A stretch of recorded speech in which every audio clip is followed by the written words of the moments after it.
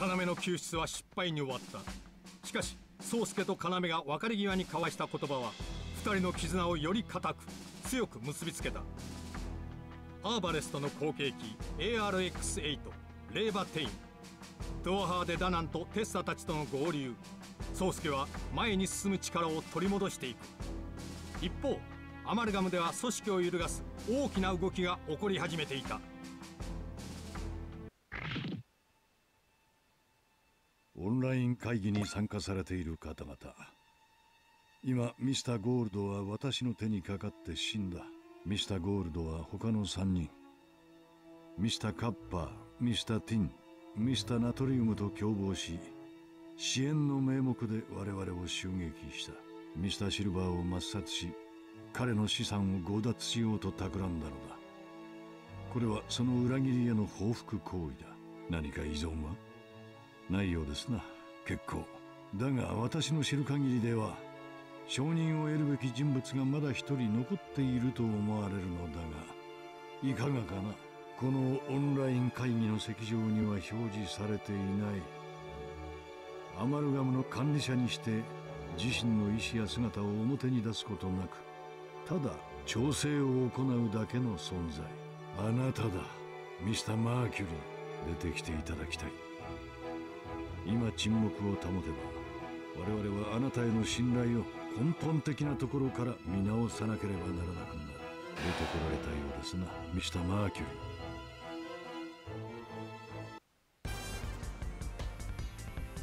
ー。SRT が敵戦車部隊と交戦を開始。どうやら間に合ったようですな。ギリギリですけどね。アフリカ地区に集まっていたミスリルの残存部隊、彼らをアマルガムに壊滅させられるわけにはいかないわ。こちらウルズ2、南西の戦車部隊から攻撃を受けている。現在応戦中。ウルズ6だ。4機目を撃破したぜ。ポイントホテルに移動中。落ち着かないご様子ですね、軍曹。音楽でもかけましょうか。かけるな、黙っていろ。軍曹、我々は切り札です。そして同時に潜在的脅威でもあります。姿を見せないことで敵の戦術に多くの制限を強いることができます。分かっている。もし少佐が向こうにいるなら力押しなど通用するわけがないしな。お前に ECS や ECCS が搭載されていればまだ話は別だったのだろうが、すでにお伝えしている通り、私の機体は圧倒的な戦闘能力を優先されており、そちらまで望むのは欲張りすぎというものです。ケーラズ口よ。こちらウルズ2、南西の敵に対応する余力はない。ストッパーの登板を求む。どうやら出番のようですね。なあ、ちょっと待ってくれ。ウルズ7に伝えときたいことがある。こちらウルズ7、どうした？ 0918 あたりの給料、うまくは言えないが微妙に臭い。狙撃に気をつけてくれ。分かった。これより降下を開始する。砂人の眼差し。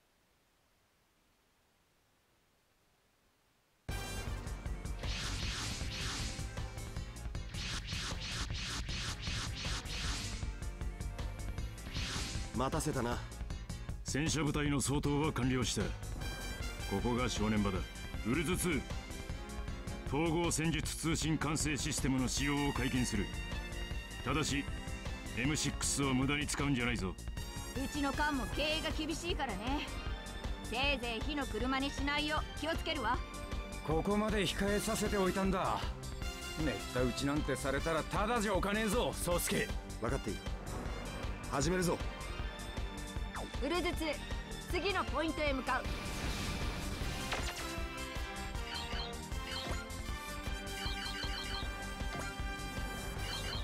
さて行くとしますか。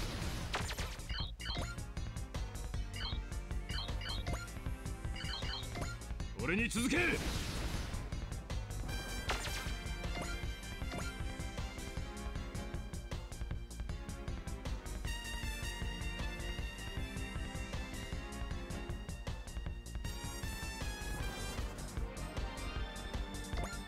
本艦は敵 AS に直接攻撃を仕掛けます。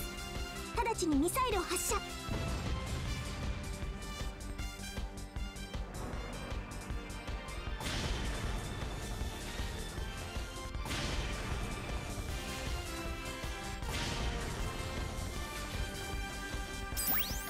ウルズセブン、行動を開始する。答えてみせる。先行して仕掛け。獲物がかかったようだな。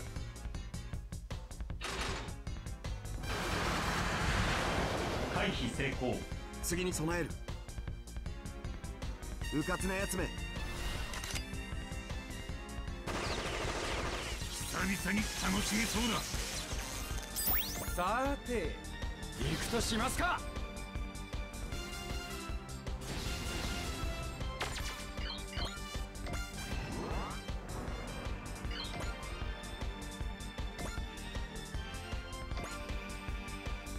ポジションを確保。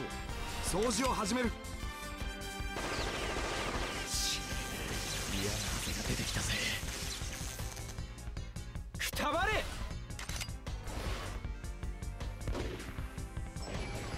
久々に楽しめそうだ。よし、行くぞ。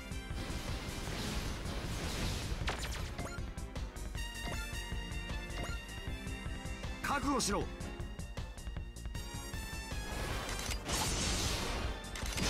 バカな、ここまでとは。行動を開始する。手っ取り早く終わらせる。いいぞ、今だ。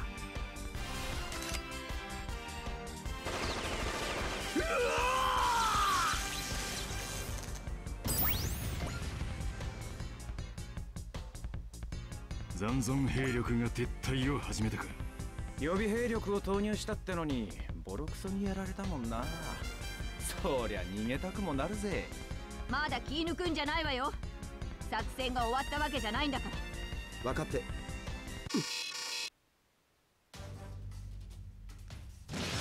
宗介、距離40、10時方向。ラムダドライバー搭載機による。応戦する。ウルズセブン、敵の位置はあそこだ。力場同士の強い干渉を確認しました。損傷の程度は分かりませんが無傷ではないかと。このまま続けるぞ。悪いがこれ以上付き合うつもりはない。ダメね。もう離脱を始めてるわ。ムカつくけど敵ながらいい判断ね。相手が相手なだけに下手な追撃はできないし。やっぱり出やがったか。だから言っただろう、臭いってよ。ああ、おかげで避けられた。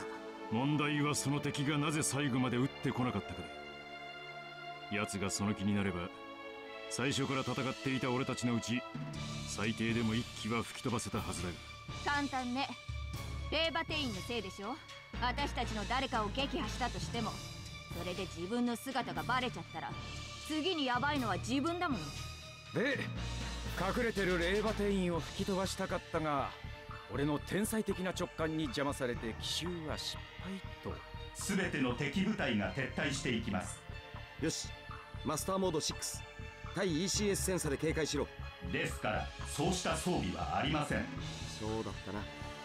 この機体がポンコツなのを忘れていた。その認識は誤っています。これからあなたにこの機体がポンコツではない38項目の理由をお聞かせします。この機体は最新鋭の試作型ジェネレーター PRX。 分かったから黙れ。あいつらまたやってやがるぜ。ほんとよく飽きないわね。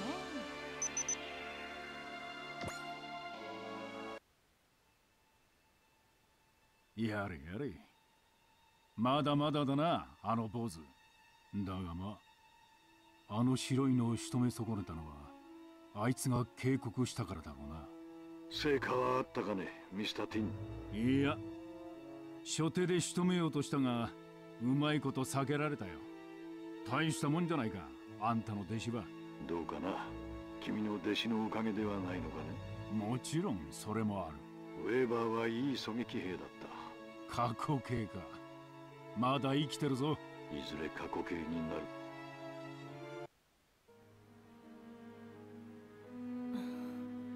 喉乾いた。お目覚めのようですね。随分とうなされているご様子でした。水をちょうだい。それは後で。熱を測ります。喉が渇いたの。では測ります。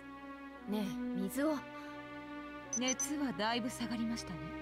今更だけどサビーナ、あなたは私のことが嫌いみたいね。どうお答えすれば満足ですか？レナードがこうしろと命じたの？何のことでしょうか？こういうひどいところばかりに閉じ込めて私を消耗させるようによ。あの屋敷を出てからもう2ヶ月はこんな生活。おかげさまで体調は最悪になったわ。あなたの身柄を欲しがっている者は大勢います。あなたの安全を確保するためには快適な場所に長いしてばかりはいられません。それにこのキャンプはあなたがこの2ヶ月の間に滞在していた場所の中でも随分と安全な方ですから。そう。理由はそれだけです。慣れていただくしかありません。でもレナードも白状よね。一度くらい会いに来ればいいのに。彼に会いたい？いいえ、今のはあなたに会いに来ればいいのにって意味よ。意味を理解しかねます。こんなに尽くしてくれるガールフレンドがいるのに必死で私なんかのご機嫌ばかりとってさっさと諦めればいいのに。ご機嫌取りはやめたのかしら。そりゃそうよね。私はそれだけのことをしたものね。愛情を裏返って嫌がらせなんて意外と人間らしいところあるじゃない。美形紳士の化けの皮剥がれたりってところ。表向きは紳士を装っておいて気を許した途端に表変ってよくあるパターンね。ほんとつまらない男よね。最低だわ。彼の悪口は許さない。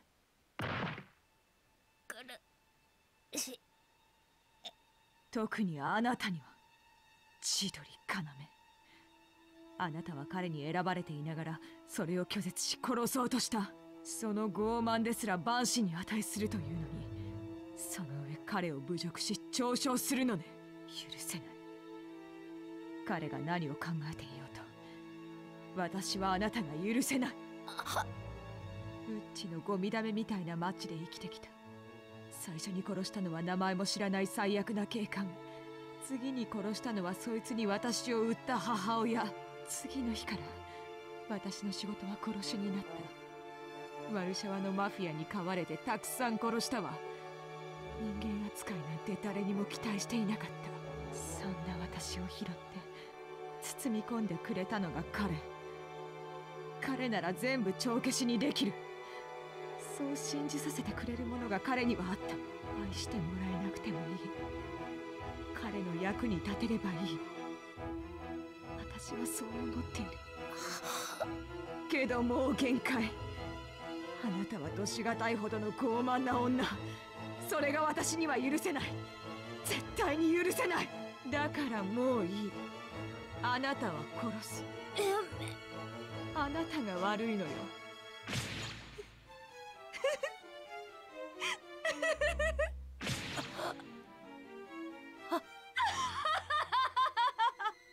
サビーナ、違う。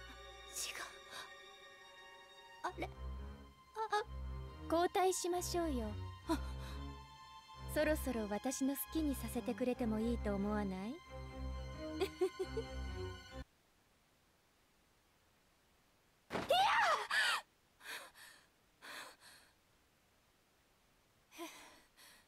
お目覚めのようですね。随分とうなされているご様子でした。水をちょうだい。それは後で熱を測ります。喉が渇いたの。では測ります。ねえ、水を。熱はだいぶ下がりましたね。このやりとり、さっきも。サビーナ。はい。ウッチって地名知ってる？昔住んでいた町です。そう。どこでそれを？わからない。あれは何だったの？